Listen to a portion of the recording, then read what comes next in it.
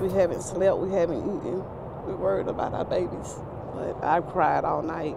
From being over here with them, I've never known them to go out in that wooded area, hoping that nobody took them. Braxton and Bri'ya, if y'all.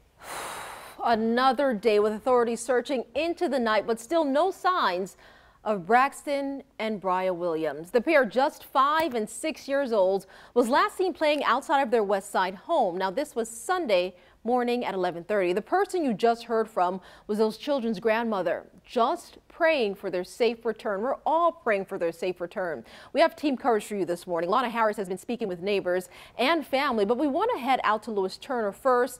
Now, Lou, you were out there throughout the morning as multiple agencies searched that area. Yeah, I had an opportunity yesterday to speak to a lot of neighbors through the morning, showing up and bringing their children out to the bus stop. And that's the time of morning it is right now. We're already seeing the school buses getting going.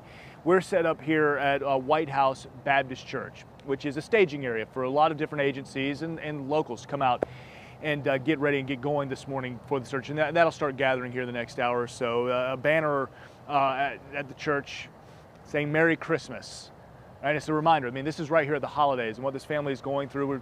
We spoke with JSO. In fact, the sheriff just yesterday given a briefing saying the family is cooperating. In fact, the father, Brian, was out preparing a cookout Sunday afternoon, right around 11:30, getting ready for an afternoon cookout when he said his children went missing. So JSO emphasizing the family is cooperating in this situation, but nonetheless, these children still missing right now. If you're interested in coming out in helping in the search, this would be the place to be around 9 o'clock this morning. I know a lot of folks plan on gathering here at the White House Baptist Church. Let's continue our team coverage now. Not far from here is the Paradise Village mobile home part, that neighborhood, and that's where Lana Harris is live for us this morning. Hello, Lana.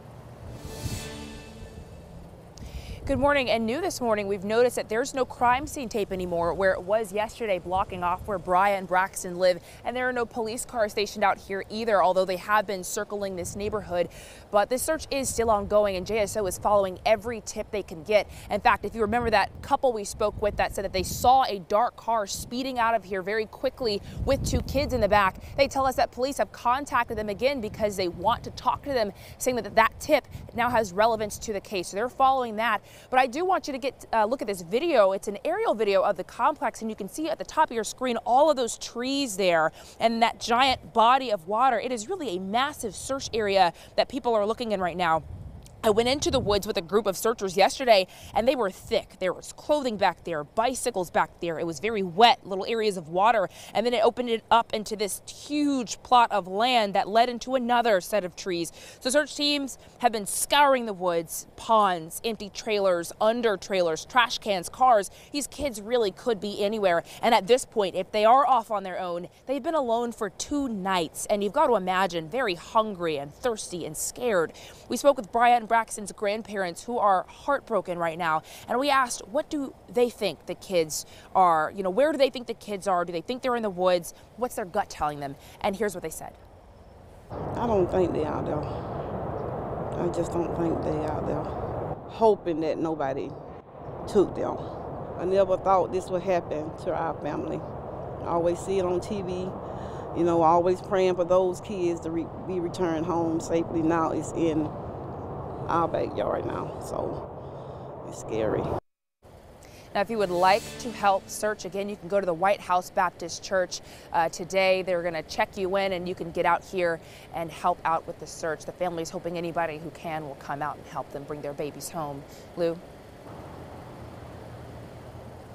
Thank you, Lana. Yeah, that's where I am right now, and that's where we'll be as that sign-in continues through the morning. What you can do now, if you've got to get away from the TV, got to go to work, continue sharing on social media. If you use Facebook, get on there, share the picture as often as possible.